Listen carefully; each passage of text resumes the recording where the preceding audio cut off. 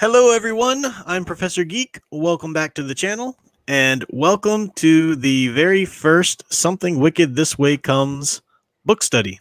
So very excited to be here for this. And I just checked on the YouTube, and there's always a weird delay between StreamYard when it goes live and when YouTube actually puts it live. So I've noticed that my intros have been cut a little bit, so I start waiting those few extra seconds. So that's what I'm doing. If you hear that awkward silence or just Al breathing and nothing's being said for a second or two, that's what's going on. But with me, as always, is my trusty TA, Big Al. Say hi, Al. Hi, Al. Are you excited? Oh, I have not been any more excited since... God, when? I don't know. Are you enjoying the book? Oh, yeah. Well, like I said, still in its building phase. But what a build it is. It's so great. Bradbury's just he's a master. Learning about the town and already wondering, what's that chick look like? Yeah, we'll talk about her. So welcome to the chat. Welcome, Muhammad, Casey Scott. Casey Scott said, no prof here. Looks around my stream now. Bwahaha. What? Oh, you were here before I came. Gotcha. Crazy Kitty, welcome. Red Wolf Ben, welcome Super Ben there. Or Red Wolf Ben, as you are to be known now. Well, he'll always be Super Ben. Yeah, he'll always be Super Ben to me. Yeah, so we got this is gonna be fun. This is really cool. I'm really excited about this book. I'll give people a few more minutes. I know Stephen Cruz is very excited to be here too, so I'll at least wait until he pops in here before he actually gets started on the study proper. But how's your day been, Al? Quiet. Yeah. So jealous.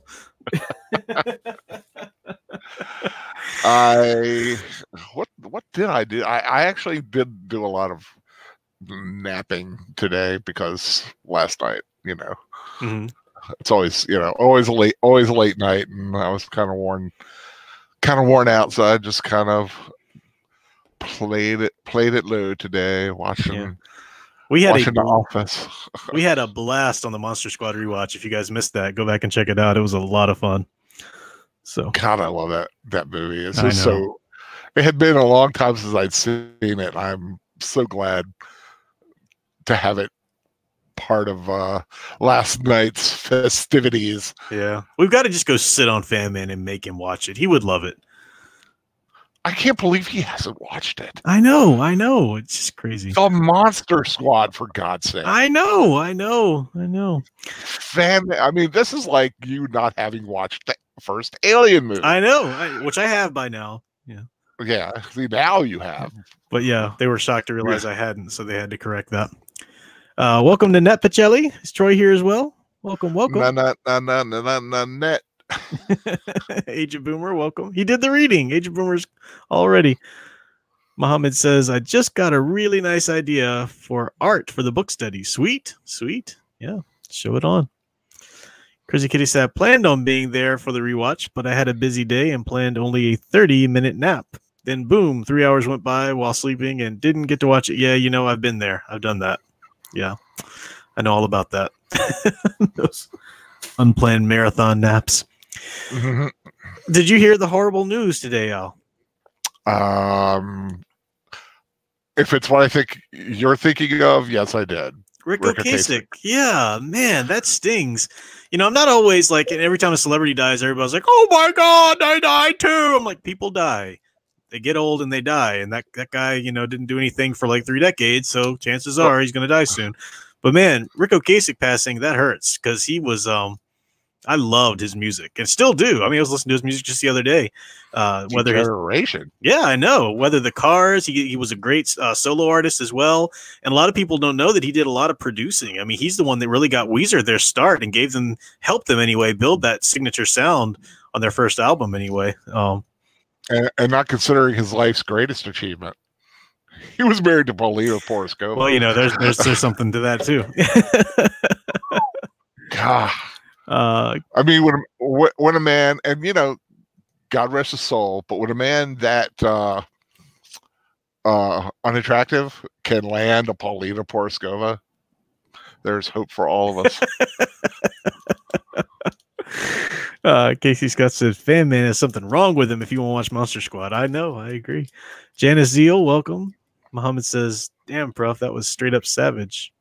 What'd I do? Straight up savage. What was straight up savage? Oh, we're talking about the celebs? No, I'm sorry anybody dies, but I just think it's a little disingenuous when, like, all of Twitter is just, oh, I'm crying my eyes out because this person passed. And, like, you haven't even thought of that person in 20 years, but. Well, they're like the other day, Eddie Money passing. Yeah, something like that. That sucks. That sucks, and because I liked his music and sure, and everything like that, and like I said, Rick Ocasek. It sounds like you were much more. It was much more ingrained into your psyche than mine. I mean, but like I said, I was a fan. I love those early videos. Yeah, that was. I'm sorry, that's MTV. Nothing. Oh yeah. Oh heck yeah, definitely. Well, I think we're gonna have to go ahead and give it a start here. Don't know where Mr. Steven Cruz is, but he'll join us eventually, I'm sure. Welcome, Sertorian Clegane, Fred Leggett. Welcome. Haven't seen you around for a while, Fred. So let's first I do want to start out with a little promotion piece here before we jump into the book, because this is related. So Tales from the Stacks has just bumped up quite a bit today. We're almost at 23,000. Look at that, $5 away. So if only one of you in the chat wanted to add on the $5 bookmark, get the complete set, no extra shipping. It's just make sure that you receive all three of them for $5. You could put us at 23,000. So go in there. And the reason why I'm pimping this first up on this Something Wicked This Way Comes book study is because, as we talked about before, and many of you have kind of suspected, the first tale in my Tales from the Stacks book here, drawn by the great Ralph Del Mundo for this Lady Inanna story. This story, I originally wrote this as a short prose piece, and it was going to be submitted to a Ray Bradbury tribute anthology. And didn't make it in time, so I just I wrote it and I had it sitting around. It ended up going into my MFA thesis, and then I loved it so much that I went ahead and translated it to comic script for this collection. So these three young boys, mid-60s here, trying to sneak into the Lady Inanna's exotic sideshow at the state fair here. Really cool stuff, and the art's just glorious. These are just the first 2 pages, but really great stuff. Wait until you see Ralph really showed Lady Inanna's dance, this big 2-page spread of her twirling around and doing all the stuff, and taking the certain things off and using the certain things and all that. I saw I think I saw the rough of that, didn't I? Yeah. I'll have to show you the finish. Yeah, I can't wait to see the finish. But good stuff. Yeah. So Tales from the Stacks, we got 4 different artists, connective pages with the librarian beckoning you into the stacks to tell you the tales. Those are by Dave T. Lady Inanna story by Ralph Del Mundo we just looked up. Illustrator Monk is handling A Fire in Winter story. Those are his 2 pages. I want to put the lettered pages of those up tonight.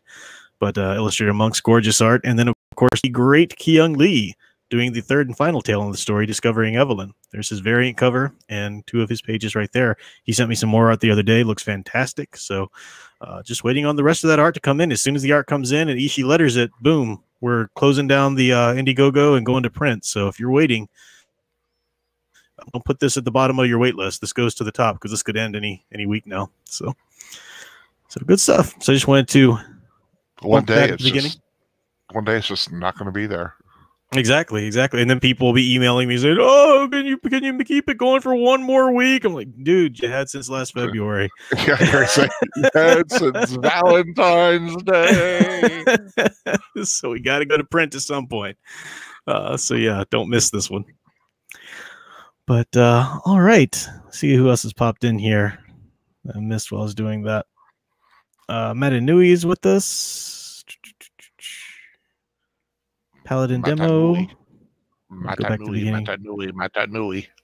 right, Paladin Demo, Matanui. Good Leggett, talked about that. Vilnid. I love all Radbury, but probably prefer his sci-fi to his gothic style tales. Yeah, he's great at sci-fi too.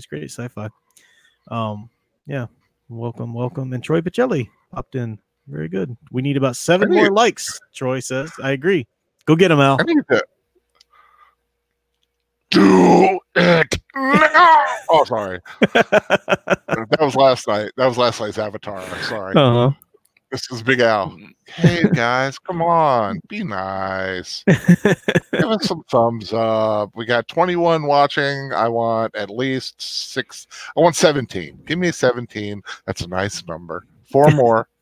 Just want 4 more likes, please.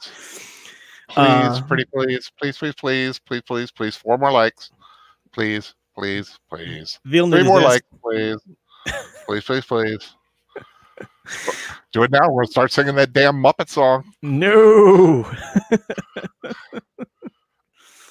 I will. Trust me. Al's not gonna let me start until you guys give a thumbs up. So. He's just gonna keep talking right over me. I'll defer to the professor. Sorry. You told me to go get him. You unleashed the hounds. I did. That's my fault. That's right. Welcome, Lego Ferris Studios. You're just in time. We're just about to start. And Vilna was asking how many parts we're going to switch this or divide this up into. And it's a short book. So I would like, it's 53 chapters with an afterword that I think is worth going over too. But the chapters, like, we said, are only about 3 pages long per piece. I think we could do this feasibly in 3 more parts. And that would give us enough time to do another book, at least start another book before Halloween proper. What do you think, Al? That would be about another 10 or 11 chapters next time again, just like this one. Was this chunk a big one for you? I mean, the chapters are 3 pages, though. I mean, come on. Yeah, it wasn't a big chunk. I was just, honest to truth, I was just having trouble getting back in the swing of listening. Oh, yeah. Again, I'd gotten back into the habit of watching things, and now I have to get back into the swing of reading and doing the audio. Yeah. Yes, we will definitely watch the movie Crazy Kitty. Definitely. Welcome, Tatooine too.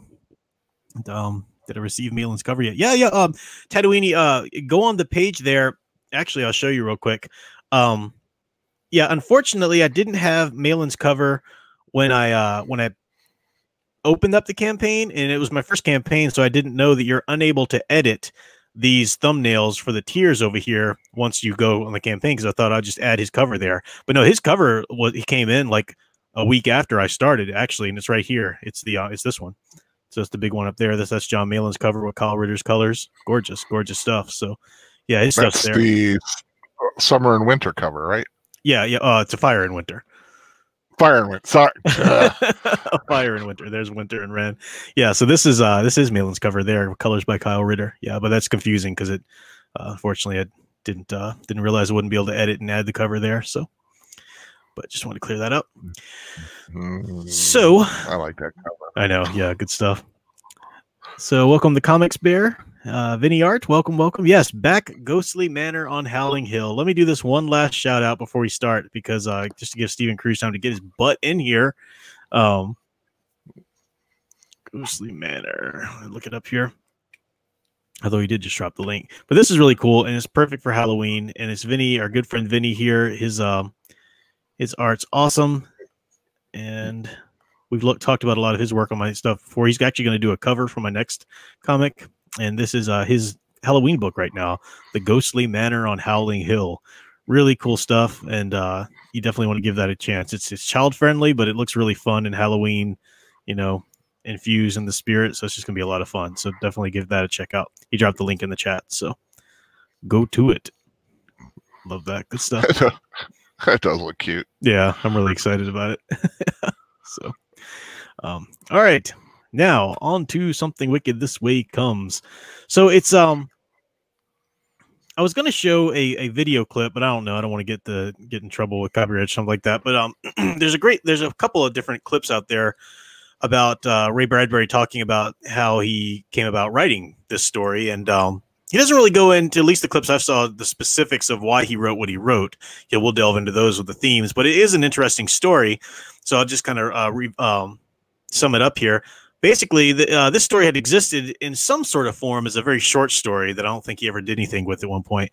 But after he wrote Martian Chronicles, I think that came out in like 1950, Gene Kelly, of all people, Gene Kelly, the great, musical dancer, singer, director, wanted called Ray Bradbury to see him because he loved the Martian Chronicles so much. That's something you don't hear every day, you know. So Ray Bradbury and Gene Kelly are meeting, and they're both geeking out because they both love each other's work, and they got to be friends. And Ray Bradbury wanted to write a script for Gene Kelly to do, you know. So he went back and looked at his work, and he found this little rough short story, and he developed it into a screenplay. And Gene Kelly actually shopped it around, but they couldn't get funding, so that kind of died out.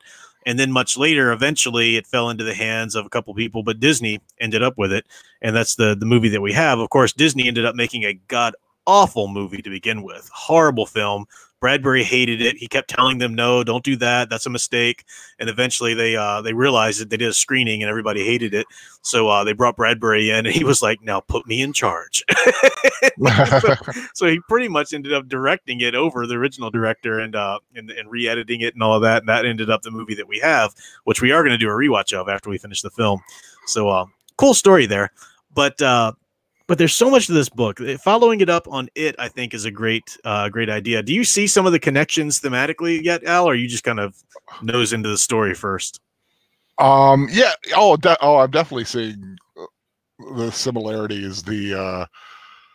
I'm already starting to see there's like although it's from different characters, the difference between childhood and adulthood. Yeah. And of course, good versus evil. Mm-hmm. Because we know that's coming, and even like, and although it's not 7 of a losers club, it's these 2, Will and Jim. Yeah, Will and Jim. Yeah, Will and Jim. We'll talk about those names here in a second. So definitely, I have a feeling that's going to be a friendship that's going to be tested. Yeah. Now, I'm going into this. I've seen the movie, but I, for the life of me, can only remember bits and twigs and pieces of this of it. It was one time, a long time ago. So yeah. Well, yeah. So you're absolutely right. It's got some great. Oh, it's just great. Let's just dig in. So let's look at the epilogue or the epigraphs first. And these are the little quotes, you know, that you can put often at the beginning of works and stuff like that. And it's there's some things that writers tend to do like this. They try to emulate this this approach to the beginning of books with this and the prologue, and I caution against it. You have to be damn good to write a prologue.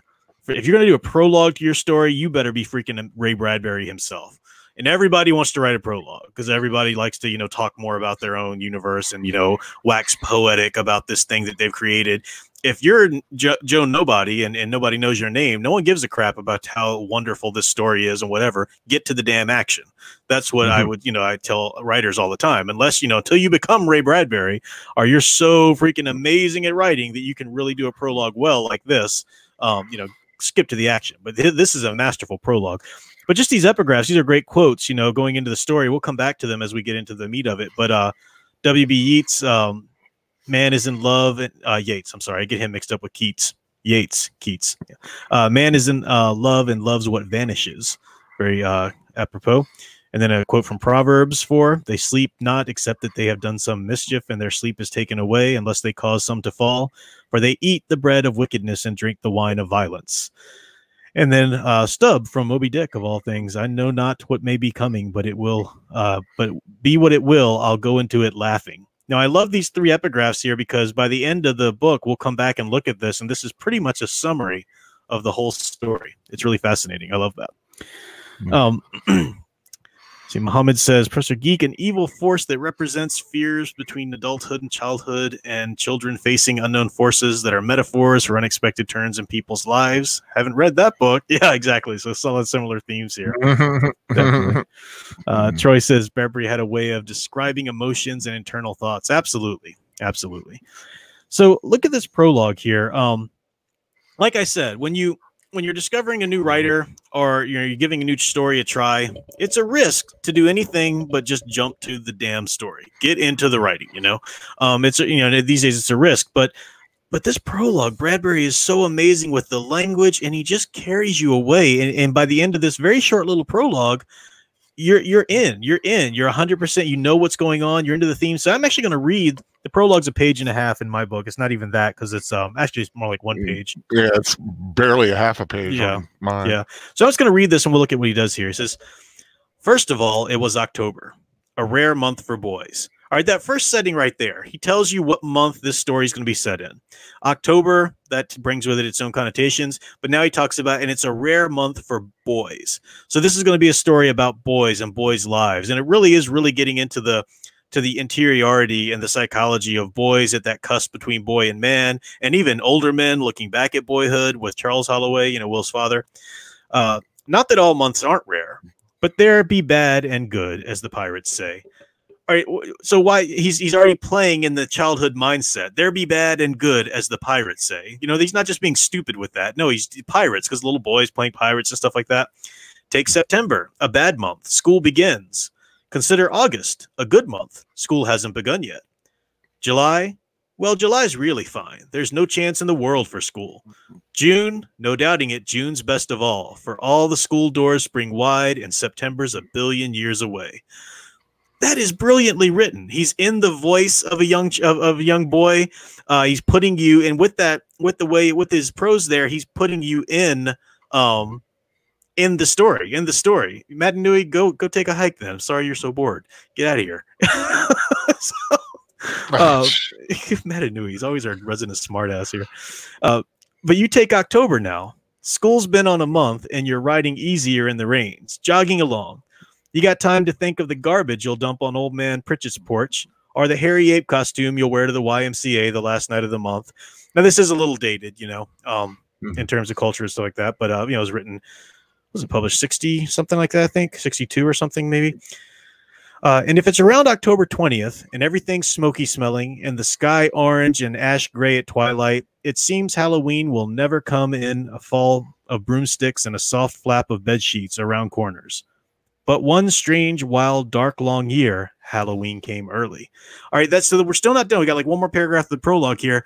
But boom, you know, he's telling you, you know, he's likening into a universal experience. Even now with the cultural changes, we still have that, you know, that time of year. We remember being children.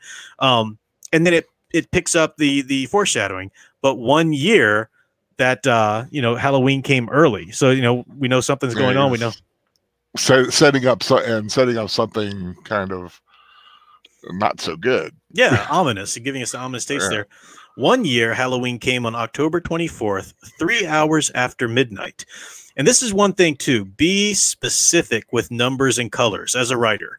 As specific as you can with numbers and numbers and colors, because that helps the readers picture images with the colors, and they think you actually know what you're talking about, and you're not just weaving something, you know, out of the air. You're actually talking about a story that you've nailed down the details of. At that time, James Nightshade of 97 Oak Street, again, 97 Oak Street, was 13 years, 11 months, 23 days old. Next door, William Halloway was 13 years, 11 months, and 24 days old. Both touched toward 14. It almost trembled in their hands. And that was the October week when they grew up overnight, and they were never so young anymore. How can you not want to read this book after reading that prologue? I mean, unless you don't care about Halloween, or you could care less about little boys' experiences, you know, and that's fine. Maybe it's not to your taste. If you're a little girl. Yeah. But I mean, you know, if you're anywhere near the target audience of this book, that prologue, I mean, I remember reading this for the first time in high school, and I was like, give me, you know, give me more. I want to read. Screw homework. Screw whatever the teacher's saying right now. You know, so it was, I just had to read this. It's so amazing. So we go through, first of all, Al, now that we're done with the prologue and we're getting into the story, any general reactions to the, you know, you talked a little bit already, but anything you kind of liked specifically or had a question about or didn't like so much so far? Yeah, I'd love to change my name to Nightshade. Good point. Good point. We can talk about the names. Yeah, that's just a great. I mean, come on, just a great name. Like I said, after reading that and then, you know, getting started in the story, everything I've pictured, there is no sunshine. Mm-hmm. It's dark. It's late at night. There's storms. There's a storm coming. So I'm picturing a darkness looming. and with the storm, it's been 10 chapters and the storm's not there yet. Yeah. I mean, I was like, okay, but I know it's going quick, and it's still, it's that the first 10 chapters are gone, but it's almost like, I'm waiting for the storm to happen because I really want to see if Jim's house gets hit. Well, with the lightning. It's like all this stuff that I'm waiting to see happens. But I'm just picturing this idyllic little town that probably 24 hours before this was perfectly fine, but now it's just about to get dump trucked with evil. And it's just so like you said, all these ominous things are happening. All these the foreshadowing, the carnival's coming, the lightning rod seller, all the you're learning about Jim's father, who really does not seem like a very happy man. And it's like, it's so far everything is just that foreshadow of bad things to come. Yeah. Now you just say, like the title reads. Now you say that it's been 10 chapters and the storm hasn't come yet, but yeah, it's been 10 chapters of 3 pages long, and we're only now late night of that evening. But yeah, I know what you mean. But that's just it. It's just late night, and I get it. But like I said, I find myself anticipating the storm, waiting for it, wondering, it's still coming. It's still, I can hear it. You can just barely hear it over the hill. What I love about this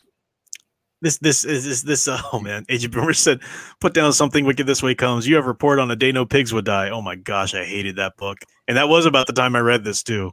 Piece of crap book. I mean, that and Ethan Frome. What the hell is teachers trying to put into our heads? Anyway, yeah, so the idea of the storm, but this atmosphere is building up the metaphor of the storm, which I really love. So we get this, we open up with this lightning rod salesman, which is kind of an odd thing. I know there were traveling salesmen. I know lightning rod salesmen, existed. I know people had lightning rods. You need to buy them or whatever. But this guy's definitely romanticized. He can kind of sniff out a storm. With the name of this town, Al called it an idyllic little town, and it's called Greentown, Illinois. Right. So it's right there in the middle of the, middle America there, or mid, whatever it's called, middle of the United States there. Right there, Greentown, it's green. So we're playing with a lot of images of seasons. So already, even before we talk about age, well, the prologue already set us up with age, but we're also talking about time, the passing of time, the passing of seasons. October is fall. October is when things begin to age and die, in nature. But this is still Greentown, but there's a storm coming to Greentown.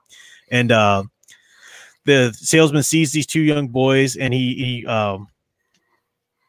I love this. Two young boys of a like size and general shape. The boys sat carving twig whistles, talking of olden or future times, content with their fingerprints on every movable object in Greentown during summer past, and their footprints on every open path between here and the lake there and the river since school had begun. So you get the idea. You're setting up these boys. We know they're 13, but they're also really ready for a grown-up experience, ready to develop into something beyond boyhood. Right now, they've done it all. Yeah. They've exhausted boyhood in the town, basically. The coming of age. Yeah. And you mentioned names, Al, and that's great. The names are a big. They're somebody even think they're on the nose, but I think they're really great. So Will and Jim are really 2 sides of the same coin here in some ways. In fact, you could even do a sort of a psychological reading of the book and read them as one person, and not literally, but metaphorically. And one's the good angel and the bad angel, so to speak. But William Holloway, and they call him Will.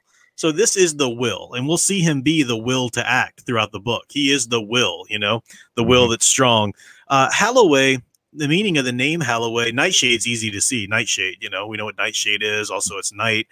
He's the darker one of the 2.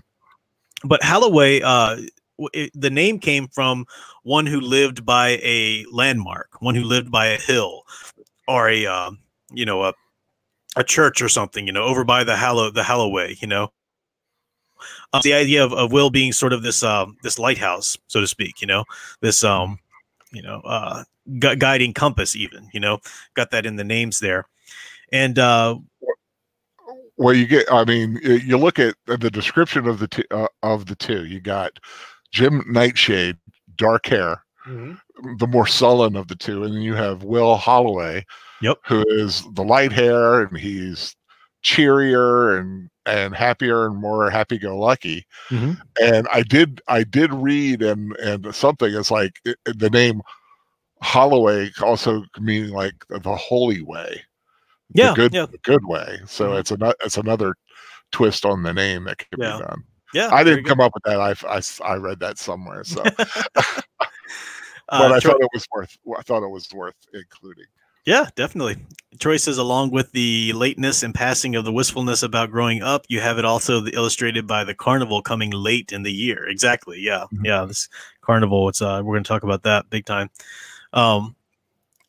So day and night, they look like day and night, their descriptions. Also, that's the idea. I love these lightning rods. I love it what he said. So he pulls out one of the lightning rods, he gives it to them. So Tom Fury, this salesman, is a good person, right? He's giving them this lightning rod because he knows that the lightning is going to hit one of their house. And lightning, this storm is a metaphor, like I said. It's a literal storm, so there's literal danger from the electricity, but there's also the storm of adolescence that's coming, on one hand, but not even, I just don't even want to reduce it to that. Even the storm of the decisions you'll make, the dangers of adulthood, the dangers of leaving, which we all have to do at some point. We all have to leave the innocence and wonder of childhood, and we want to maintain as much of it as we can, of course, and all that kind of stuff. But you do have to step out of that to grow up, and there are lots of dangers surrounding. Will you go serve your appetites and give in to the dark temptations of the world, or will you remain on the way that your childhood set your steps upon? That faith of childhood or something like that. The straight and narrow kind of thing. I mean, it's built in here. So this storm. I also think it's so cool that Jim recognizes a scarab beetle as Egyptian, because no child would do that today. Talk about lost knowledge. Oh my gosh. Kids are just dumbasses today. I love them. I mean, I love my nieces dearly, but they have, what's Egypt? Where's Egypt? What the hell's that? Yeah, I mean, it's just, growing up with films like The Mummy. Yeah, you find out these things. You learn these things. I used to work at Ashland Highland, which was President James Monroe's home or his land there, and I had a school group over from London. They were literally from London. It was a school group there doing some thing or another, and they were touring. And I was giving them a tour, and I pointed out some portraits of this so and so's one of Monroe's daughters, who was a student of a lady in waiting to Marie Antoinette. And I was like, so of course you guys would know Marie Antoinette. And they're like, who? No, man. I can't. Goodbye. I'm out. Check it out. I guess that's physically painful. Physically painful. I know. We have here in Tom Fury one example of how to weather the storm of adulthood. Right.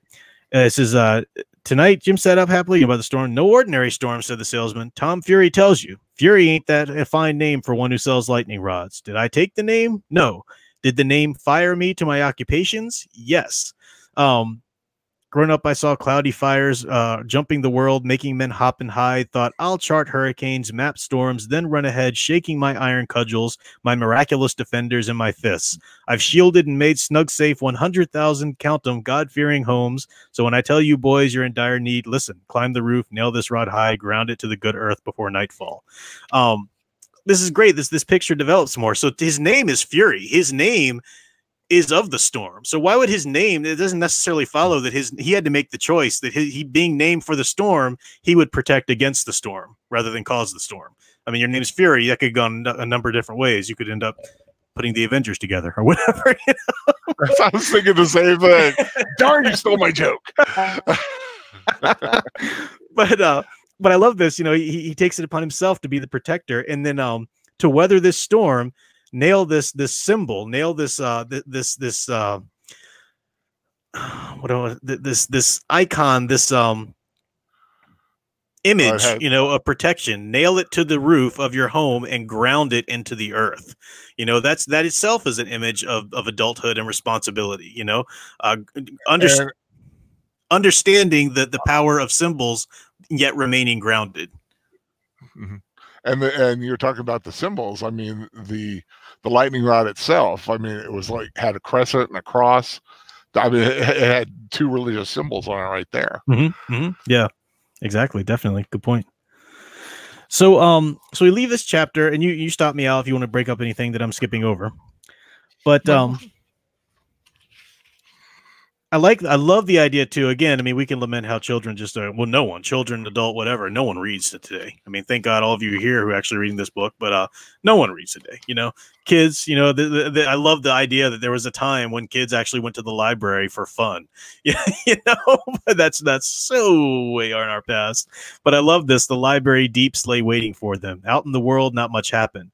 But here in the special night, a land bricked with paper and leather, anything might happen. Always did. Listen, 1,000 people screaming so high only dogs feather their ears. 1,000,000 folk ran toting cannons, sharpening guillotines. Chinese, four abreast, marched on forever. Invisible, silent, yes. But Jim and Will had the gift of ears and noses as well as the gift of tongues. You know, so I just love that. This was a factory of spices from far countries. Here, alien deserts slumbered. I mean, that's the wonder. Oh, I just love it. Sorry, English teacher, I'm geeking out about that. You're talking about a line. I love the one line that Fury says when you're talking about hammer it high, you're dead come dawn. Yeah, that's good too. Yeah, hammer it high, you're dead come dawn. Definitely, definitely. Something old folksy about it. Yeah. Almost hearing that in my head, you know, just and picturing him, you know, you just kind of have this weird picture of him. Yep. Muhammad said he went to the library as a child. Age of Boomer says, I hear kids won't even watch black and white movies. Oh, no, not even children. Adults today like, what's black and white? It's boring. Like, I don't ever want to talk to you again. I was like, oh, God. Remember when, what's his face? Was trying to colorize all the movies back when. I know the color. Yeah, I hate colorization, but I don't know who you're talking about particularly. Owned the Braves. Started TBS. Oh, Turner. Ted Turner. Yeah.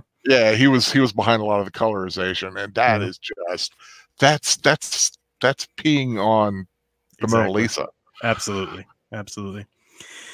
So we meet Will and Jim. That's after dinner. They ran to the library here, and then we meet Will's father, Charles, and I love this moment when Will sees his father, and you get this idea of there's a disconnect between the two. Both of them know it's weird, the age difference between such a young child and an older man. But I want to point out, too, that Charles, if you do the math, he feels old. He's allowed himself to settle into this idea of old age because he's only 53.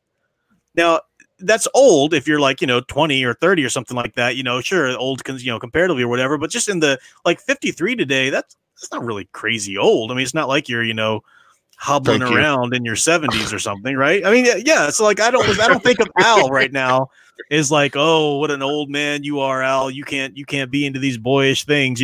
I think the point is Charles has settled into his age. That's what he's feeling. He's just kind of like allowed himself to settle into it. Can I say something? Yeah, of course. I did not realize that I was the same age as Jim's father. I'm actually older than his father. Oh, God. I mean, there are legit concerns. He's like, I can't go out and play baseball with him. And, maybe his, physique or physical situation isn't such as that. That's fine. But oh, God. It all comes home to Al now. Oh, Jesus. But I like this. So looking back down the corridor was Dad, shocked to see his own son, who visited this separate 20,000 fathoms deep world.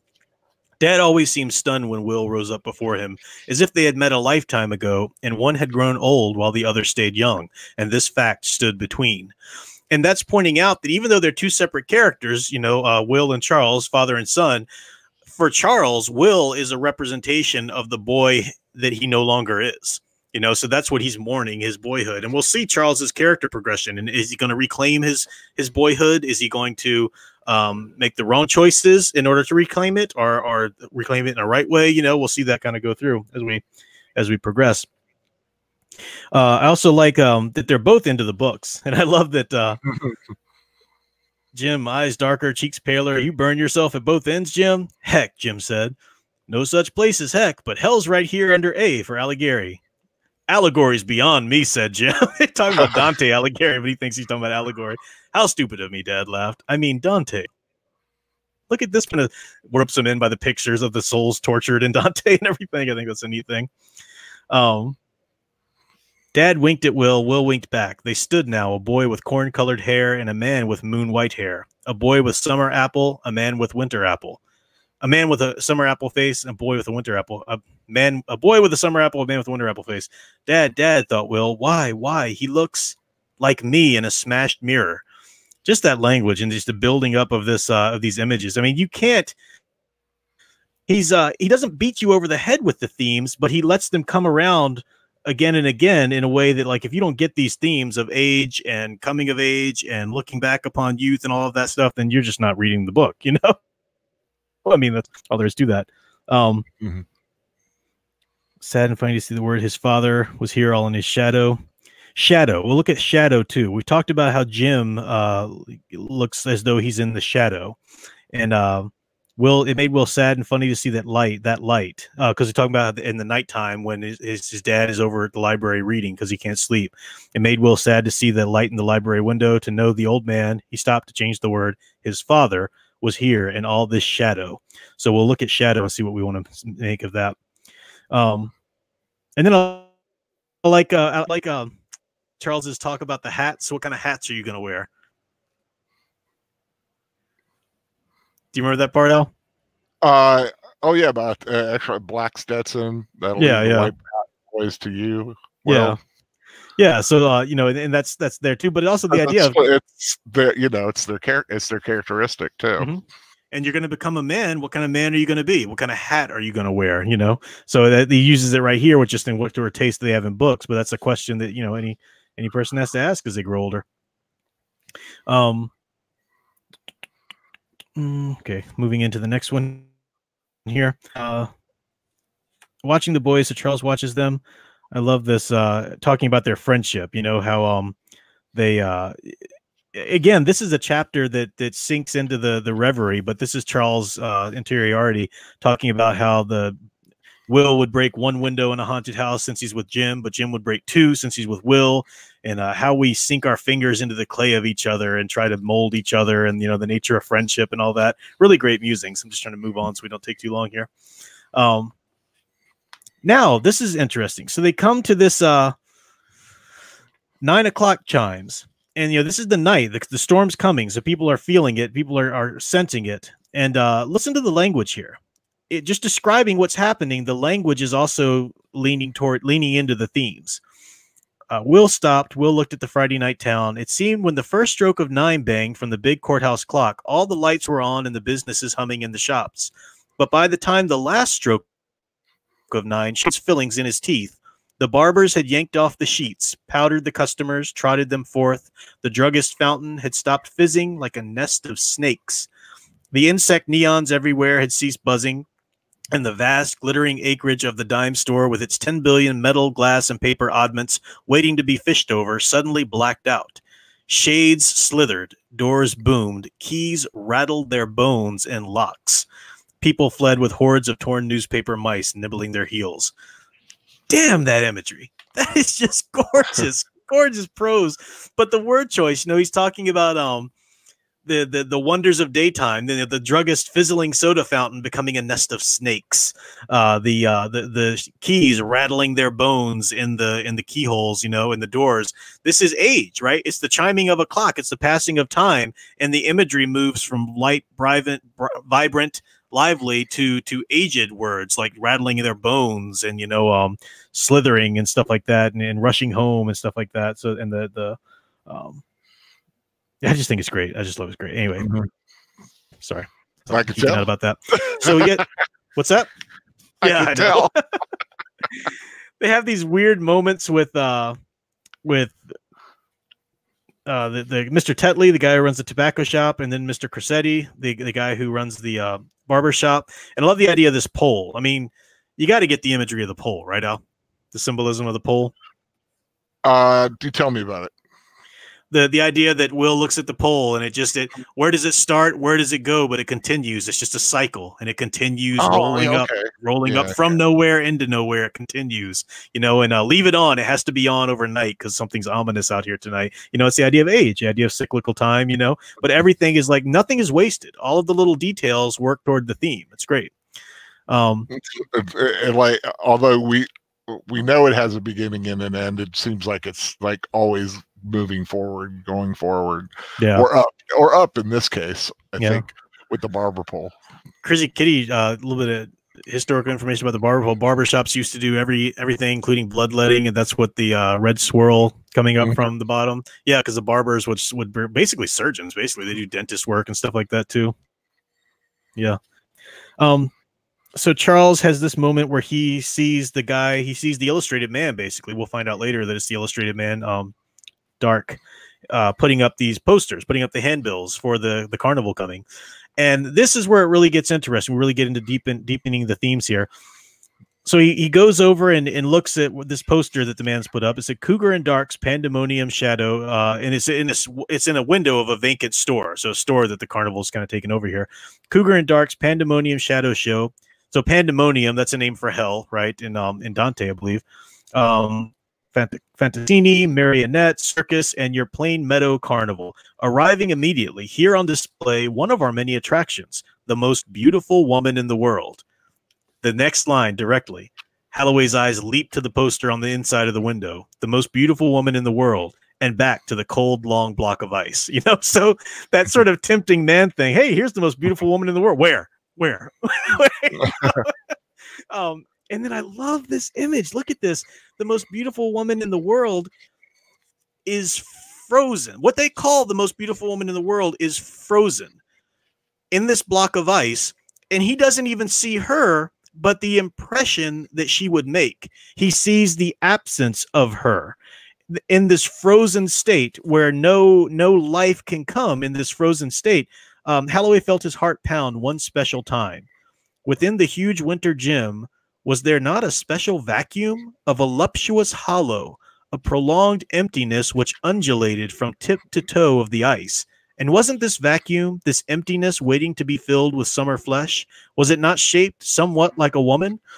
This is a wonderful picture of the anima. There's so much of a Jungian read you can do to this work, but the idea of your dream woman, so to speak, or whatever, but you get so locked onto it that anytime you start looking at a real flesh and blood woman, and they don't measure up or whatever, because you're looking at this cold, lifeless thing. Perfect as it is, it doesn't breathe, it doesn't move, it's a vacuum, it's an emptiness, it's a beautiful, lovely, sexy, voluptuous emptiness. The idea is a perfect picture of that. And, it was a little creepy that Dark, as we find out it's going to be, was whistling a Christmas tune.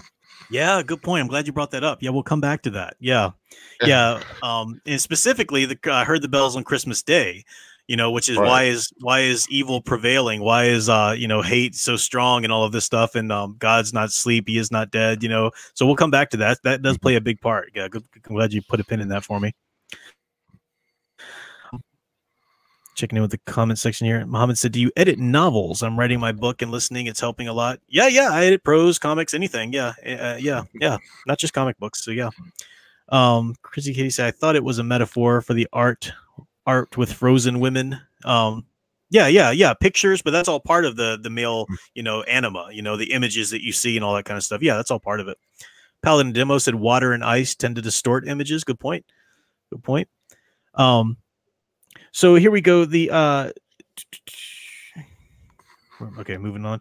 The next chapter, we'll come back to Holloway and Charles's. We'll come back to Charles's experience and the effect this woman, this sight of this absence of this woman has on him.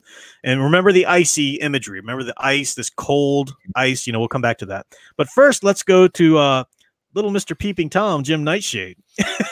What do you think of that, Al? Yeah, he's pretty funny. So I love how this played out. Oh, we saw something there. Let's go back to the theater. So yeah, Jim wants to go down a certain street to look into a certain house, and then you find out why. And I love how it came about. I love how the boys discovered this. Do you remember how? I'd go back. I'd go back too. So they were climbing trees, picking fruit, like doing boyish things, picking apples, picking peaches, picking whatever, doing the boyhood stuff that they would do. And one day while they were up in the tree picking the fruit, they happened to look over in the evening time, and there's this big open window with no curtains, and this couple's basically just getting it on over there. And they don't even know quite yet. I mean, this is another thing that's culturally different. I mean, by the time you're like, 7 years old, you've already seen pornography today. I mean, it's just, it's crazy. But, yes, once upon a time, you could be, kept from stuff like that, even into 13 or whatever. So these boys, they don't quite know what's going on. They know a little bit, but they don't quite know what's going on. This couple's just having sex pretty as you please with no curtains or anything. They've got a full view to it. They're just stunned. And I love the way it was written. I didn't mark it, but okay, I think I've got it. Like, and Will hang to the limbs of the tree, tight pressed, terribly excited, staring in at the theater, that peculiar stage where people, all unknowing, flourished shirts above their heads, let fall clothes to the rug, stood raw and animal crazy, naked like shivering horses, hands out to touch each other. Good. Yeah, what are they doing? Thought Will. Keep reading. Keep reading. Why are they laughing? What's wrong with them? What's wrong? we wish the light would go. He wished the light would go out. Oh, poor kid. You have so much ahead of you. But he hung tight to the sudden slippery tree and watched the bright window theater, heard the laughing, and numb at last let go, slid, fell, lay dazed, then stood in dark, gazing up at Jim, who still clung to his high limb. Jim's face, hearth-flushed, cheeks fire-fuzzed, lips parted, stared in. Jim, come down. But Jim did not hear. Jim! And when Jim looked down at last, he saw Will as a stranger below with some silly request to give off as a living and come down to earth. So Will ran off alone, thinking too much, thinking nothing at all, not knowing what to think. Yeah, there you go. So I love this idea. So they see, I want to unpack that a little bit. They see this. Now, both of them, being boys, are just instinctually captivated, and yet Will, Chrissy says he's afraid of puberty. Well, yeah, any human being is going to be afraid of the changes and the things that you don't understand coming, out of puberty. But Will's got a special reaction to it. Jim's all in. Jim's like, yeah. This is life, can't even, Will wants me to come away from life. What the heck, not that sex is bad or anything like that. Of course not. But this idea of, they're peeping, right? Will's got the conscience. Will's got the, maybe this is not where I need to be right now in my life, watching a couple have sex through a window, but Jim's just all about seeing everything he can. He talks about that. And that idea that this is a chasm growing between them. We see it here really truly begin with the idea of this house. And Will doesn't want to go back, but Jim is like pleading and begging to go back, and Jim's calling Will all these kind of names. At the same time, Jim, you kind of a creepy little dude here. Come on, yeah. Let's go back to the theater, So this Muhammad's like, isn't this a kid's book? I know. Yeah. Well, it is, because you don't really, like, we're telling you what's happening, but the language, you could be a child reading this and really not quite even get it. Maybe they're just dancing. What's going on? The language doesn't explicitly tell you unless you know enough to read through what's going on there. So they eventually meet back up, and they kind of make up or whatever about not he doesn't want Jim going over there or whatever. He says, yeah, sure, it won't be the last time, whatever. So they go back home. They go in their separate homes. Now here's where I want to go back to Charles. Remember Charles's image there of the frozen, the most beautiful woman in the world, a frozen emptiness, an absence thereof, and juxtapose this with Will's mother. I'm going to read this a little bit here. Will said his mother's fingers twitched. Her mouth counted the happiest woman he had ever seen. So now that we've gone from the most beautiful woman to the happiest woman. He remembered a greenhouse on a winter day, pushing aside thick jungle leaves to find a creamy pink hothouse, rose poised alone in the wilderness. That was mother, smelling like fresh milk, happy to herself in this room. Happy, but how and why? Here, a few feet off, was the janitor, the library man, the stranger, his uniform gone. But so you got the mother juxtaposed with this, the most beautiful woman in the world, the untouchable, the perfection that's nothing, that's an absence thereof, juxtaposed with the wife, who like when the father says the statue of the lion sprung to life and started prowling the town for Christians, but didn't find any. We've got the only one here held captive, the mother. So like that juxtaposition there, and then you see Will seeing. Will starts to pick up that something's going on with Dad. Dad has seen this handbill too. He sees the handbill in his father's hands. He wants to say something about it, but he doesn't. Walking upstairs, Will heard what he half expected to hear, a soft fluming sigh as something fresh was tossed on the fire. In his mind, he saw Dad standing at the hearth, looking down at the paper, crinkled to ash. Cougar, dark, carnival, witch, wonders.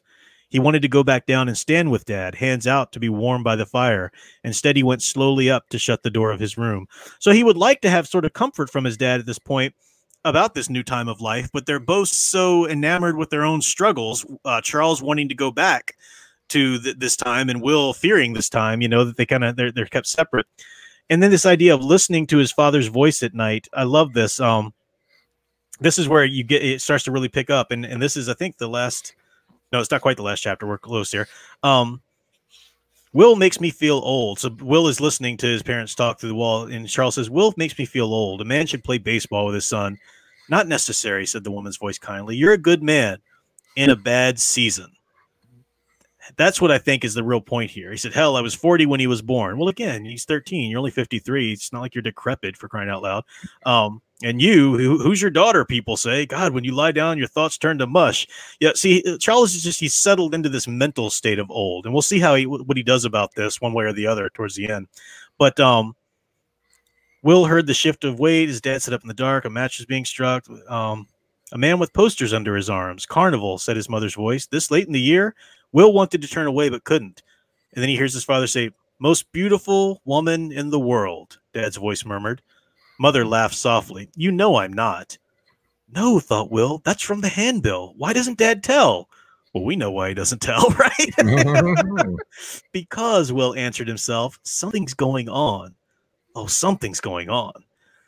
And so Will picks up on something. He knows the same things that he's sort of drawn to but terrified of, or is also having an effect on his father. So part of growing up too is not only dealing with the struggles and the new desires, the new pitfalls of adulthood, but also growing up and realizing that your parents aren't perfect, right? That's part of growing up too, realizing that they're not the and I love how that chapter ended. Yeah, but I'm almost wondering because with Charles having the handbill crumpled, I was getting a sense or reading into it.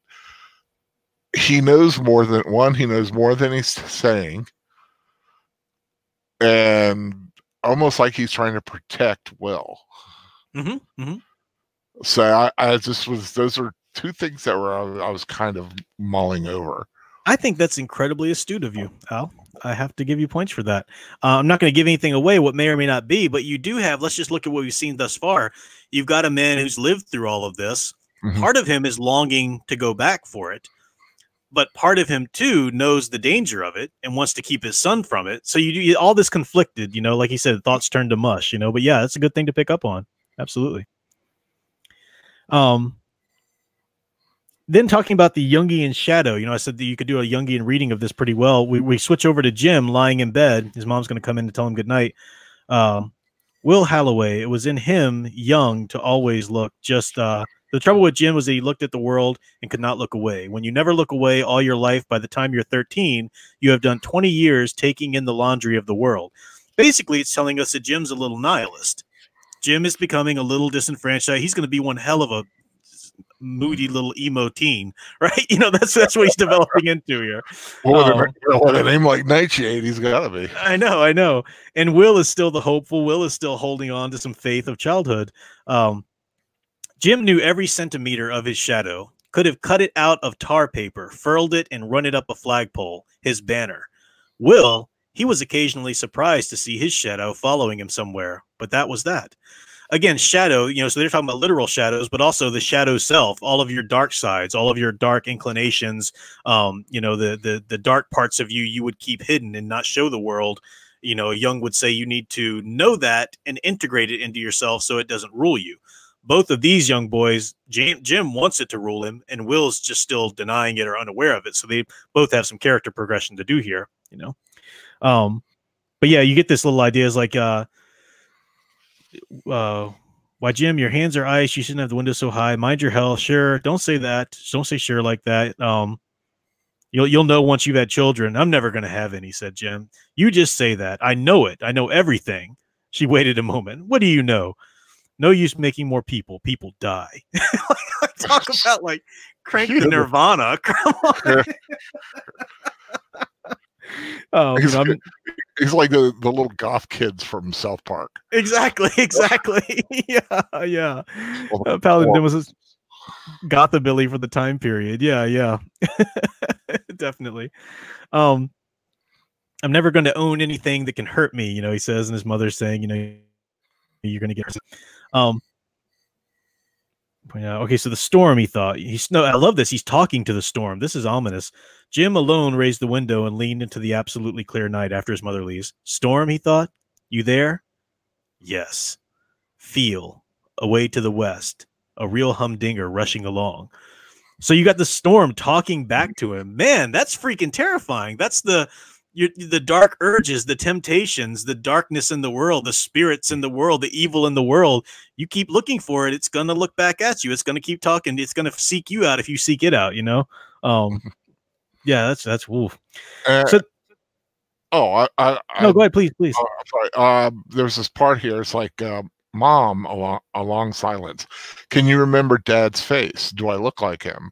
Oh, good. And she says, the day you go away is the day he leaves forever. Mm-hmm. Who's going away? And I was just wondering, is like, are we going to find out who his dad is? Because I don't know, just with a name like Nightshade and you got a guy named Dark, it's kind of spooky. Yeah, a little bit spooky. Well, we'll see. I don't want to give anything away or push anything away. Like his mother. What's that? Spoilers. Yeah. Spoilers. Trying to find the part here. He looked at her. Her face had been hit a long time ago. The bruises had never gone from around her eyes. You'll live and get hurt, she said in the dark. So what kind of father was he? You start to, hints are dropped here and there. So thus far. Mm-hmm. But the final chapter we're going to discuss tonight goes back to our good old friend Tom Fury. And he is walking along the street here, and he walks past the most beautiful woman in the world, that storefront there. The lightning rod salesman's smile faded. In the dreaming coldness of ice, like someone fallen and slept in snow avalanches 1,000 years, forever young was this woman. So forever young, right? We're going to get this theme of go back, reclaim your youth. What would you trade for it? She was as fair as this morning and fresh as tomorrow's flowers and lovely as any maid when a man shuts up his eyes and traps her in cameo perfection on the shell of his eyelids. Love that. Talk about the anima, and now that's not necessarily wrong. I mean, when a man's like, taken with a woman, especially a young man, you're not so much, I mean, you can be enthralled with that woman and a crush on a specific woman, but there's a part, especially when you're younger, there's a part of you that's just like so enamored with the iconic femininity period that you see channeled through this one woman that you've chosen to have this crush on or whatever. And I love that idea, closing your eyes and still seeing her frozen in perfection. Where's this other part? Once again, the cool grottos behind it. Oh, sorry. No, please do. Please go ahead. No, just the one sentence. The lightning rod salesman remembered to breathe. Yeah, exactly. The proverbial breathtaking beauty. Yeah. I've been there. There are several women in my life I have seen, either in life or in picture, where it literally, your breath just gets that hitch in your breath. Mm-hmm. And it's like, ooh, she did take my breath away there for a minute. Yeah. I'm trying to find the first instance of this.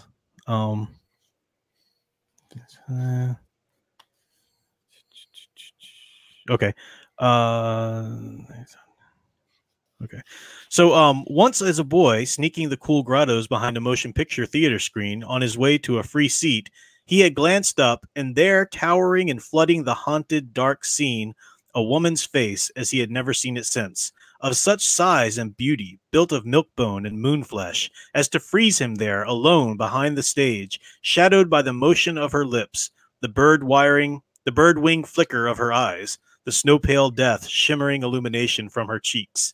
The snow pale death shimmering illumination. So there's this idea of there is sort of an instinctual evolutionary terror in man, because woman, listen to some Jordan Peterson if you want to get better explanations about this, but women are the gatekeepers of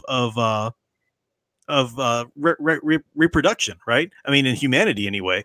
So there's this fear. You talk about a fear of rejection. I love the way Jordan Peterson puts it.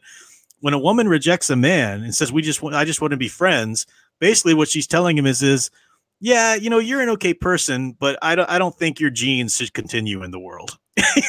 So it's this, and she's not literally saying that, but that's in effect, that's what's going on, on this sort of basic primal level. And so there's a snow pale death shimmering in the beauty, of that perfection, that perfect beauty, feminine beauty. And it captures that so well in the language there, and talking about a movie screen of all things. And he's looking at this woman sort of take form, in the ice. And he realized that, first, the prism of the ice might well. So I'm going to read this last part. This is the last part that I want to read, just a few paragraphs here. And this is it that we're doing for tonight. And then I want to hear from Al here. The prism of the ice might well multiply her size or diminish her as you move this way or that before the empty store window. So Paladin Demo talking about ice and water, obscuring and stuff like that. The night soft rap tapping, ever fingering, gently probing moths. Not important. Far above all, the lightning rod salesman shivered. He knew the most extraordinary thing. If by some miracle her eyelids should open within that sapphire, and she should look at him, he knew what color her eyes would be. He knew what color her eyes would be. If one were to enter this lonely night shop, if one were to put forth one's hand, the warmth of that hand would, what? Melt the ice? The lightning rod salesman stood there for a long moment, his eyes quickened shut. He let his breath out. It was warm as summer on his teeth. His hand touched the shop door. It swung open. Cold Arctic air blew out around him. He stepped in. The door shut. The white snowflake moths tapped at the window. That's the third time we've heard about these moths, so that's significant, right? What would happen if I touched it? If I touched that perfect frozen beauty, I'd melt it. You can't, that's the problem with perfection. You can't actually have an interaction with it, because by the nature of an interaction, that would imperfect it, that would, take it down a notch. And I have a feeling we're never going to see him again. Well, but yeah, so these moths. Now, what do moths do? What do we know about moths, Al? Do we have what could moths be a symbol of? Well, I've always you're asking a kaiju fan, but I've always heard moths being a symbol of death. Okay, and we also have sayings, right? You're drawn like a moth to the flame, right? Yeah, the idea that a moth seeking out the heat of the warmth of light would fly right into a candle flame and burn itself up. So that's kind of on the nose right there. Boom. This is what's happening right here, right? He's being drawn like a moth to the flame to this. But also moths, but isn't there like a moth symbolism of death? There's or am I thinking of a particular moth or something that has like a death's head on the back of it? Or that sounds so vaguely familiar. But this idea of moth to a flame, and they're snow white moths, so they're, in the cold, seeking out heat, but seeking it from the wrong place, because that's cold and frozen where they're seeking. And white standing for purity, so something pure being led by. Yeah, Troy talking about moths. That's the symbol of succumbing to temptation. Moths drawn to the flame, and moths eating away, decaying, stuff like that. Chrissy Cadis like moths to the flame. Yeah. Going back to the chat, Semantic Dragon said there are plenty of cultures where marriages are arranged by a third party, or where a man might be able to select several women. Yeah, but in general, You got the women being the gatekeepers of that. Good old days. What? The good old days. Wow. Ken Jack Ben said he's a lightning rod salesman selling lightning rods in his pants, also known as metaphorical gigolo. Thought you were going somewhere deep there, and then I was like, oh, I see what you're doing. Well, sort of, he's tries to protect everyone from lightning, but at the end, he is struck by the lightning beauty himself. I'll go deep there for you. Yeah, no, I mean that's right. Yeah, he's he's trying to avoid the light, avoid the danger of it, but now it hooks him in a form that he can't say no to, right? So we have it here. Casey Scott said Big Al would remember those days. Another age joke for you. Well, I'm also the one where every time I watch the movie The Ten Commandments and the sheik gives Moses the choice of all his daughters, and I'm sitting there like, man, I'm that old guy that's sitting there is like, I wish you had my years and I had your choice. Oh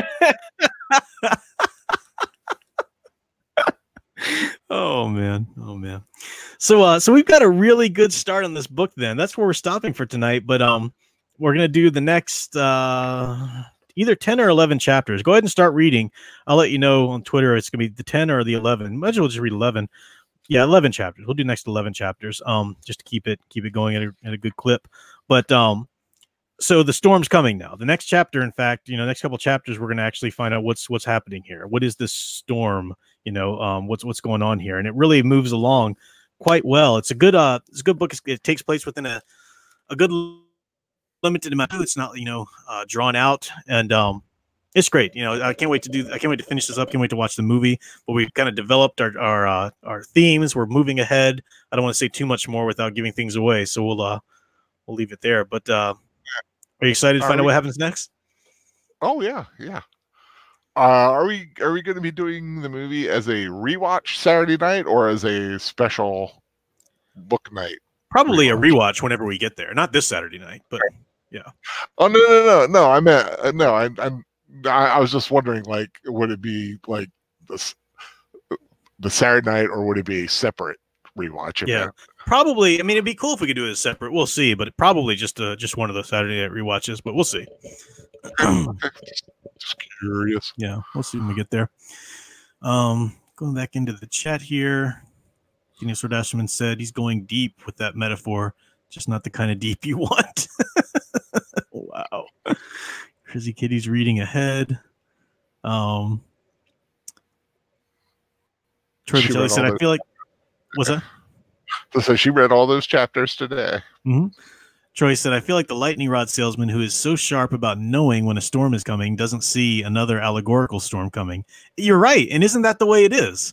I mean, isn't that the way it is? That's, you can be so wise and so on the ball, but when the temptation hits you in just the right spot that's unique to you, you become blind as a bat.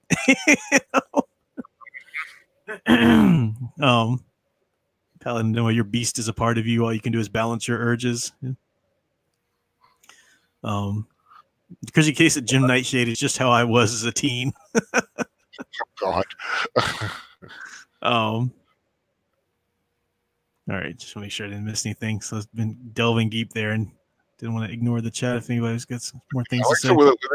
With a name like Nightshade, yeah, you don't see someone like becoming a priest.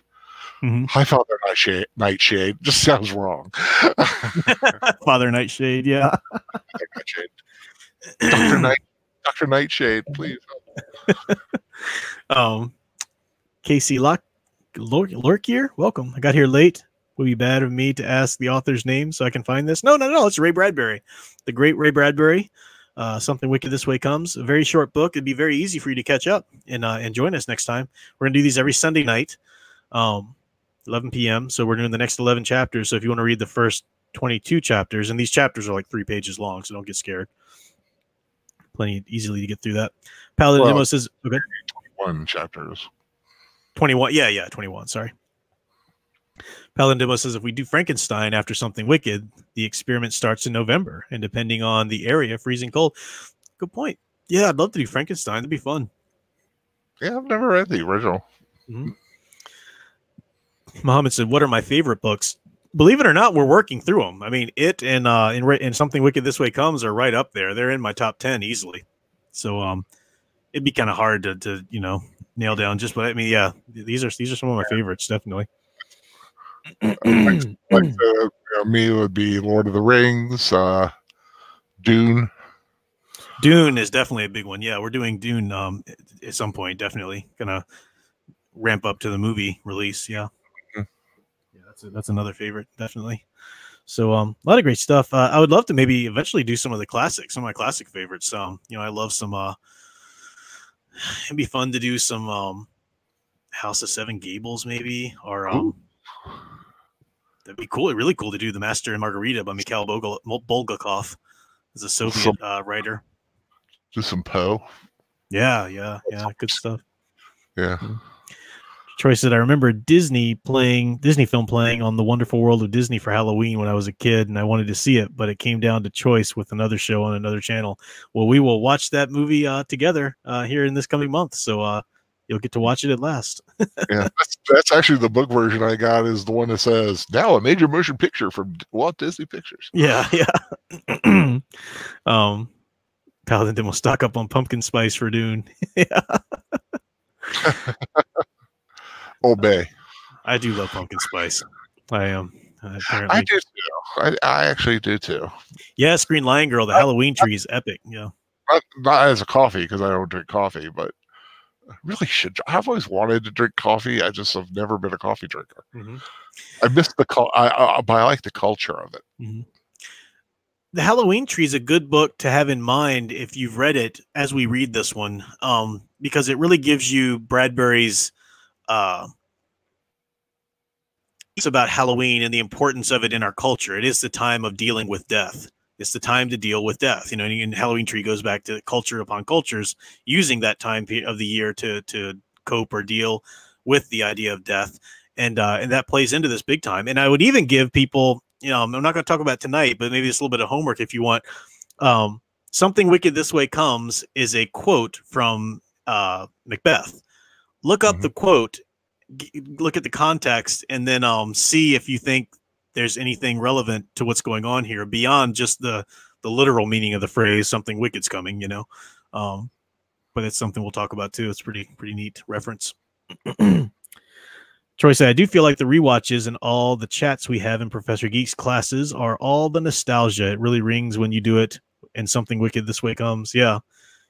I'm glad. It's fun. I'm having a blast doing it. I mean, it looks like that's what's, to me, 80% of the fun I have is remembering the things I love and re-experiencing them. Tell us more, Charles Holloway.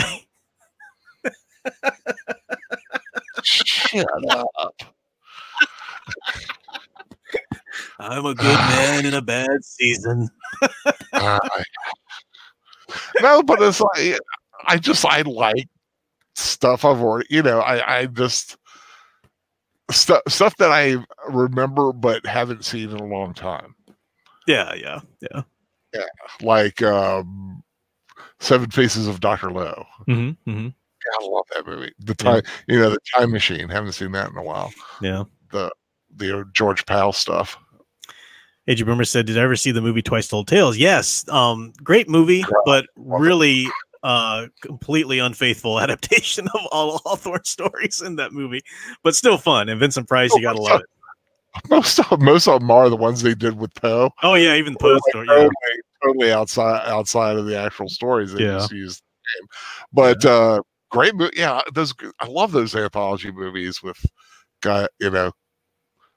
like there's that one with was it Peter Cushing played a shop owner?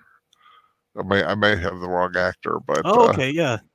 I just saw that one last year, and I was like, "Wow, I've never seen this one before. It's awesome!"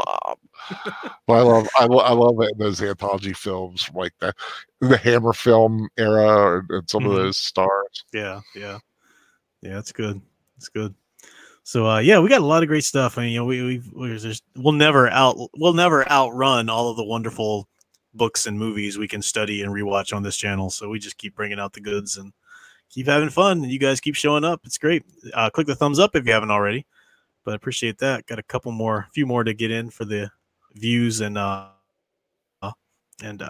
thumbs ups to average out there. Big Al, what was that sigh about when I said I was like Jim as a teen? Just just being someone who like Darlene worked in from a high Roseanne. school. Yeah, you just see these like super depressed kids, and they don't know what depression is really about. yeah. It's that. Well, it's not like of course some kids are going to have it, but you got those like kids that love dressing in the black. Mm-hmm. It's like, it's because I want to be different, and they go hang out with their 5 friends who are all dressed exactly the same. Yeah. Troy and I think Muhammad have asked too. What's the next rewatch? I still can't tell you yet. I hope to tell you. Well, I will definitely let you know by office hours. But remember last night I said I want to actually watch The Witch myself to see if it would be good. If I think I could do a rewatch of it. And I haven't had time since last night's Monster Squad. I mean, I worked, got hardly any sleep, woke up, went to the baptism class to get things ready and straightened up for Alyssa to do that. Went back home, played with Alyssa. Went to mass. Went back home, got ready for this book study. Now doing the book study. Now more work to do after that. So when's her baptism? The actual date, yeah. I just you had to go to the class as part of it, but I've already talked to them, and they know that obviously we can't do a big ceremony. She's not going to sit through that, and they'll just have to sprinkle her, because she's not going to get into a big pool, or she'll just be like splashing everybody with the holy water. Right. It wouldn't be good. Everybody's blessed. Everybody's blessed. You get a blessing. I always loved it when the priest would go around with the sprinkler. Oh yeah. And if I got hit like with a huge big swath of holy water, I felt good about it. I was like, yes, God's blessing me big time. I am looking forward to the scent of that the oil that they use. I remember when I had the oil on my forehead for my confirmation a few years ago, and man, I was like, I want to bottle some of that stuff and keep it. That stuff's smelling good. But this olive oil is what it is, Yeah, but they put some spices and incense in it and stuff. Yeah, but the primary, the usual, like when they anointing of the sick, it's just olive oil. Mm-hmm. I could smell that it's olive oil. Muhammad likes Lord of the Rings. What's FOTR? I'm blanking on the acronym there. Catcher in the Rye, 451. FOTR. What's FOTR? That acronym's not registering in my brain right now. Probably should, but it's not. Fellowship? Oh, Fellowship of the Ring. Oh, he's saying what specific Lord of the Rings? Oh, I thought it was a different book altogether. Gotcha. Sorry, my bad. I count the entire Lord of the Rings 3 books as one big gigantic book. Yeah. I don't care what anybody says, and if anybody says anything, I'll produce one big gigantic book that has all the stories. Got it on my shelf. It's interesting. They were talking about Muhammad's bringing up Coraline and stuff like that, and I was kind of thinking, since he was doing the hard, like the real gritty horror stuff, I was thinking about keeping my channel this year anyway, like the fun Halloween stuff, like we did Monster Squad. We could do some of the classic stuff, like Coraline or something like that. Nightmare Before Christmas. One of the Abbott and Costellos. Oh yeah, and some of the classic Universal stuff too. Yeah. So let me ask him if he's planning on doing The Witch at any point, because he might already be planning. Yeah, I promise I'll let everyone know by Tuesday, by office hours on Tuesday. I promise. But I need to ask him if he need to watch it. Yeah, but we got other things. We've got Hocus Pocus that I would love to do. The Boogity. I need to see how easy it is for everybody else to find the Boogity movies if they're like on YouTube or something, because I bought them from the Disney Movie Club. I loved those growing up, watching them on the Disney Sunday Night Movie. They were so awesome. Do you ever see those, Al? I forgot. I think I've asked you before. No. It's so good. So good. I know it's idea, but I saw this girl making a no-sew outfit of what's the bad guy from Oogie Boogie? Oogie Boogie. Yeah, she was making Oogie Boogie outfit. It looks so freaking Wow. cool. Wow. Nanette said she read The Hobbit when she was 4. Oh my gosh. My brother had told me about it, so I picked it up and read it by myself. Surprised the crap out of my mom that I could read at level 4. My goodness, yeah. Dang, level 4. That level at 4 years old. Wow. I'm impressed. Yeah, I gotta go back and read The Hobbit again. It's been a long time. Yeah, that was a great one. I remember reading that too. Yeah, as soon as I knew, because I read The Lord of the Rings late in my life. I did too. Actually, I did too. Yeah, but it's been a while. It's been a while. I was in my early 20s, and I grew up loving Narnia, the Chronicles of Narnia, and you're loving C.S. Lewis, everything by C.S. Lewis, just loving that. Talk to anybody and say, "Oh man, I really love Chronicles of Narnia," blah blah blah. Like they would just do that asshole thing where they're like, "Dude, you should totally read Tolkien. Tolkien's amazing." Like, okay, well, I was talking about something else right now, but if you want to go ahead and shove something else down my throat and think that's going to work, have fun with that. So I just always resisted it. I was like, hell no, screw Tolkien. I'm not going to read that. I want to talk about Narnia, damn it. And, but eventually when I knew that the movies were coming out, like it was really like the buzz is like it was announced there was going to come out like next year or whatever, then I started from the beginning. So I read The Hobbit and then read each of the books in succession. And then of course fell in love with it, the Silmarillion and all that good stuff. Yeah, I'd love to see them do Silmarillion. Like I don't know how they would do the Silmarillion. Well, I know they're going to be doing that one that's kind of based in the early, I think the Second Age. Yeah, somewhere. Monster House, that's a good one too. Oh, you know what? I would love to do the house with the clocks on the wall, Al. We've got to do that one. Yes, that would be a good one. That would be a good one. Yeah, we got to do that. This it's got witches, stuff like that in it. And Witches, the Roald Dahl, the Witches film with Angelica Houston. And they're remaking that. Yeah. Oh, they're not going to do it well enough. Yeah. So great. Yeah. Some things don't need to be remade. I know.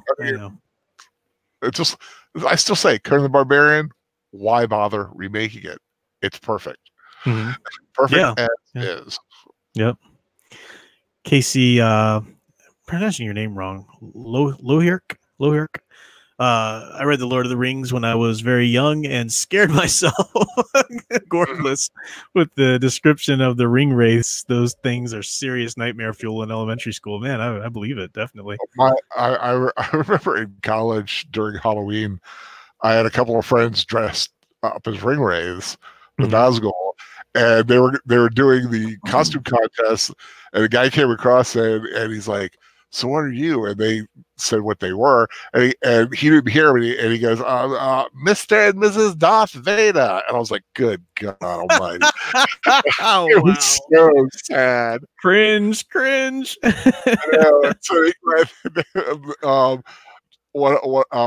Tom, the guy, because it was a guy and a girl doing it. He grabs his like, "We are the Nazgul, the ring race," and such, and he like did this great little thing. I was like, awesome. Yeah. Because he was doing the voice, Mr. and Mrs. Darth Vader. I still hear it ringing in my ears to this day. Oh my gosh. Yeah. So such talking about Ken Jackman, Tolkien and Lewis, they were part of the oh shoot, now I'm blanking on what their club was called. They had a club. They met at the Bird and Baby pub, and then Charles Williams was with them. Wouldn't you love to have sat at that table? Oh my gosh! And they would read each other's work and workshop it with each other. Like, man, talk about an epic place to go back and visit. Yeah, go and have a pint. I've been to London, but I've never been to actual Oxford or oh damn, what's the it's late and words are just failing me. Can't think of word. Cambridge. But I'd like to go visit some of those haunts, especially Lewis at Cambridge and Tolkien at Oxford and everything. So the Inklings, thank you, Agent Boomer. The Inklings is what they were called. Yeah, thank you. So well, yeah.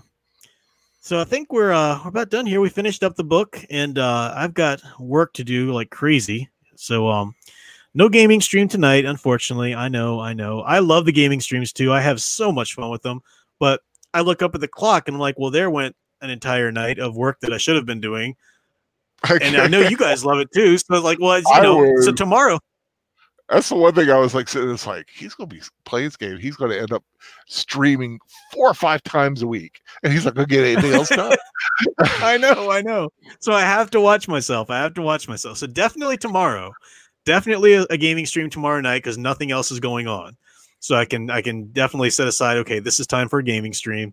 But I really do have to get a few things recorded and published and work more on some editing and stuff like that tonight. I just got to do some stuff.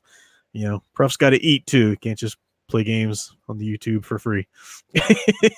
So did you get that picture on Instagram that I forwarded to you today? Oh, indeed I did. What was it, like the best things in life or whatever? What is best in life? Anyway, what is best in life? And it's this like hot redhead with an open box of pizza. Like, yeah, there you go.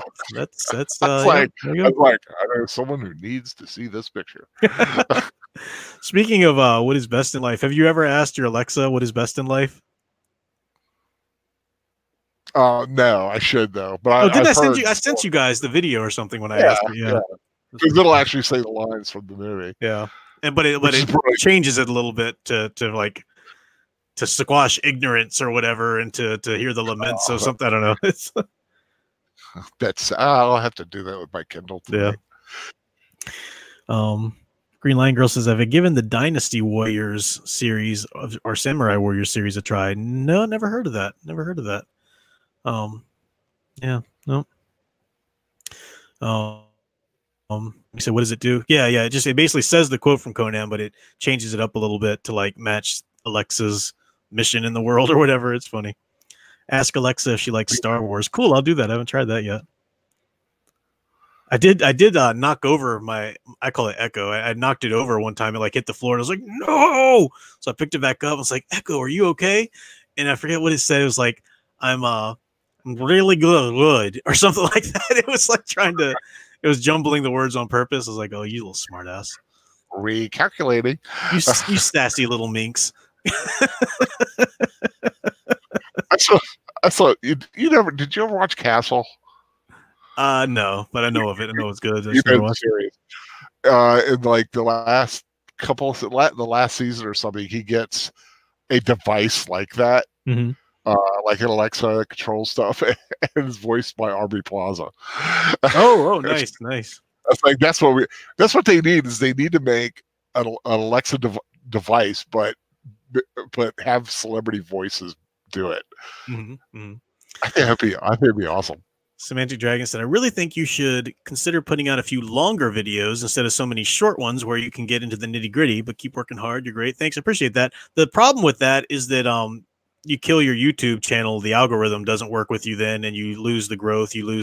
Because YouTube only rewards around somewhere between 10 to 20 minutes videos, preferably closer to 10-minute videos, and preferably daily, preferably twice daily if you can make that, which I'm never going to be able to do. But that's really had to happen to the algorithm, and then they start sharing and suggesting your channel, and then you get more subs, and then you get more ad revenue, and then you can really make a living. So if you got up to that point, then maybe I could put out more occasional longer videos here and there, but they just don't get the views, or they don't get the viewer retention, because let's face it, you and 2 other people would actually be interested in sitting there and watching the whole thing. That's it. Everybody else has got something else for their squirrel. Yeah. I'm not even in the realm of thinking about monetizing or anything. You'll get there with my wonderful 80 some viewers. You'll get there. I love them all. The link to Big Al's channel in the description below. If you haven't subscribed yet, go do that for us. Give him a subscription. I'll put up something this week. I'm not sure what yet. Yeah, or I might just live stream out of nowhere. Like some afternoon, laying there alone, I'll just go, you know what? StreamYard. Hi, anybody out there? Don't open with that. Hi everyone, I'm laying here alone. Waiting for you. Don't you want it? This is Big Al in the morning. Rise and shine. Oh man, you make it so damn creepy, Al. You're just the worst. like I go a little bit towards the edge with a joke, and Al's like, I'm jumping over. I jump over, dude. Oh man. Bonsai, baby. Oh, all right. So we're gonna wrap this one up. Thank you guys for hanging out with us. Been a blast tonight. Loved this first jump this way comes. Hope you're enjoying it, and hope you'll come back next Sunday for the next clunk of chapters. 11 more chapters we'll talk about, and yeah, we'll get through this one pretty quickly in a space of about 4 sessions altogether. So 3 more, I think, if I'm counting it right, and then we'll jump into the movie, and then we'll move on to another book, and we'll talk about which kind of book we might like to do next. But I'd like to keep it sort of Halloween themed, since it'll still be before October 30th. So do check out Tales from the Stacks. Like I said, I need to do a little bit of marketing tonight with that, which is part of the stuff on my to-do list. But yeah, as soon as the art all comes in, so any day now, or any week now, basically, it could, we could go ahead and close it. And I will give a few days notice, of course, before we close that down. So also one of the things I need to do tonight too is go ahead and set up the web page on my website that explains the channel membership thing I'm doing now, because I am going to close down Patreon, and I'm opening it up. If people want to just send me a PayPal of $8, for the month, and if you just want to do it 1 month, that's fine. If you want to do it successive months, you can continue to do that. That's on your own. You pay for what you want, but $8 will be every Friday night only gaming stream of The Witcher. Witcher has some adult content that I don't really want to show on a public stream. And we did the first one for free because it not really taps into too much of that in the beginning of the game. But The Witcher's a great lore and a lot of great storytelling and mythology things we can discuss. And I want to do that on our members only stream. So you'll get access to that, as well as a channel print of some great channel art every month, shipped to you, if you want it. Some people don't want to give out their address, but so there's that. So I'll put that up on my website. That's another thing on the to-do list. But anything else from you, Al? Check out your Facebook pages. I don't know if I linked to those. Want to tell people about those? All my Facebook pages: Big Al's Review-orama, Iconic Universal Monsters, Iconic Batman, and Maidens of Monsters. Man, I really need to do something with Maidens of Monsters. Yeah, it's the season, right? Tis the season for monsters. Yeah. Yeah, something. I may be doing something here soon about something. Yeah. But anyway, yeah, check those out. Of course, Big Al Presents on YouTube for what I've got. Heck, if anything, go back and watch my first video where I'm beating people up. All right. So thanks, everybody. See you all in the chat. I see everybody signing out. So thanks for hanging out. And I'll be back tomorrow for a gaming stream. Until then, and I'll have a video up too by then. But until then, keep enjoying and digging deeper into the stories you love. Thanks for watching. Ooh, I pricked my thumb. Oh, that's not good.